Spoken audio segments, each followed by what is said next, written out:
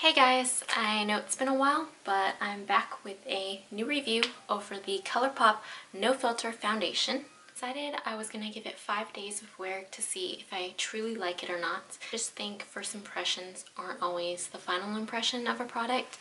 I could love something at that moment and then try it down the line and hate it, or vice versa. Now let's first get into the claims of this foundation.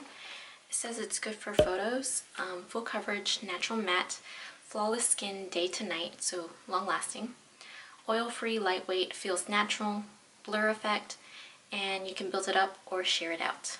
As for the powder, the claims are it locks in the makeup, it's ultra fine and long wearing, soft focus matte finish without feeling heavy or looking cakey, and no flashback. So before I move on to the days, I'm going to tell you that I'm not that big into full coverage. I don't think it looks good on me, and I'm more of a light medium kind of gal, so I mostly like to kind of apply it with a beauty blender and just give it a light touch, and whatever blemishes or imperfection I'll use a concealer. So if you're looking for more of a full coverage review, there's plenty out there, but I'm going to stay in my light to medium realm. So on this side of my face is going to be the Smashbox Photo Finish Foundation Primer, and on the other side is going to be the Pore Vanishing Moisturizer Matte Hydrating Plus Primer. I'm going to be applying this just to the pore areas, just to fill them in. So now that my face is all set, I'm going to go in with my Colourpop No Filter Foundation in the shade Light 70.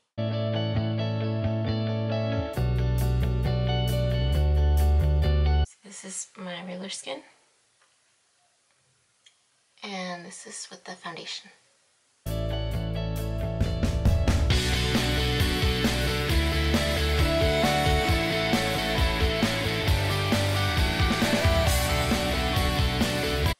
So right now it is 9:41. So it's around 2:30 right now. I'm like shiny around the nose area. I've been shiny around the forehead for a while, and then I'm starting to get kind of shiny on the cheeks. Some blotting paper. I just blot to show you how much oil I'm extracting.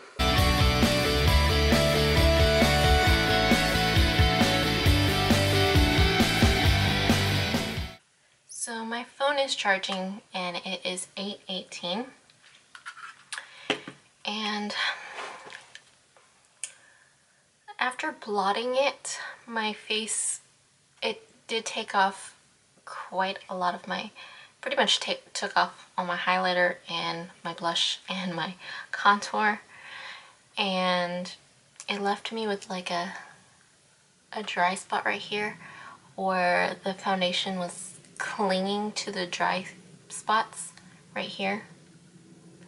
And as you can see, my face is shiny again, so I'm going to blot it.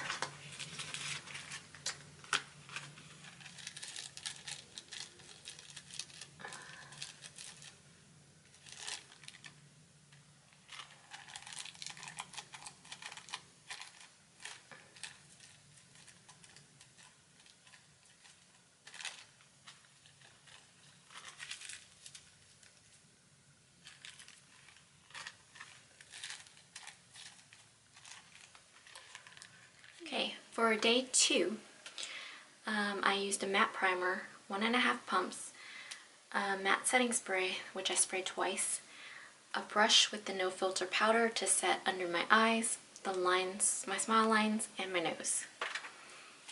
And I started at 11.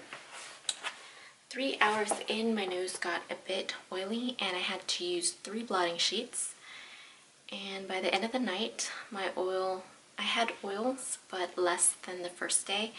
My makeup looked like it stayed intact and was still in my smile line, but it was much more comfortable than the first day. The first day I wanted to take it off right at 8 o'clock. Now for day 3, I used half Double Wear and half Colourpop, and I used the Smashbox primer and a little bit of pore minimizing and the RCMA powder with a little bit of the Colourpop powder mixed in, and a matte setting spray. And my start time was 11:30. Around 6:45, I got a little bit oily. I only had to use one blotting sheet on my Colourpop side, and it was still looking good. And it looked pretty similar to my Double Wear side, except my Double Wear side wasn't oily, and it held up pretty well. And I'm thinking that's because of the RCMA powder, but it still transferred if I rubbed on it, but it wasn't in my smile line. As for day 4, I used my Wet n Wild on one side, and I set that with the Colourpop powder. And then the other side was my Colourpop foundation, and I set it with my RCMA powder. And I was using the Lancome primer with a little bit of pore minimizing and a matte setting spray. And my start time was 11 o'clock. At around 3:30,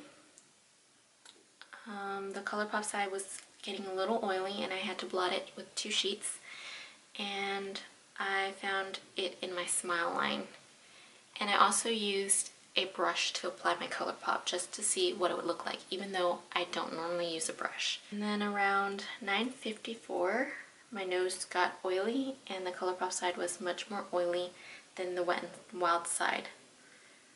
And both sides felt kind of tacky. So today is actually day 5 of the foundation test, and I am wearing Colourpop all over my face, and I was trying to give this powder another chance by putting it all over my face to set it. And I used a matte moisture primer that I did on the first day, and it's midday and my nose is oily, and the sides, I decided to switch it up, and I set my face a little bit more with the RCMA on this side, and it got rid of my smile line. The foundation was going into my smile line. So it has not been the end of the day yet, but looking at my face, I'm just getting more and more oily, so I think I can just make my final verdict at this moment. The best combo that I found to work for this foundation is a really good matte primer, then setting it with a powder that is not Colourpop, and setting it with a matte spray if you want it to fully lock in your face. After trying this for 5 days, I can say that I like this product, but I don't love it. This just doesn't replace my Double Wear, and it doesn't even replace my Double Wear Light. So I'm gonna still continue to use this since I bought it, but I would not repurchase it because I don't want to have to keep going through those steps just to use this. Whereas if I use Double Wear, I can pretty much use any primer with it and it works, and my oils still stay pretty locked in. But this one's just a little more high maintenance. So if you don't mind that, then by all means try it. But make sure that you don't use too much because it will sink into your fine lines. The combination of these two does not help oils at all. I probably compare this with my other foundations because I know they're pretty good at controlling my oils. I'm just really picky with powders, and this really did nothing for me. So those are my thoughts on the new Colourpop No Filter Foundation and their powder. I hope this was helpful. I guess I'll talk to you guys in another video. Bye guys!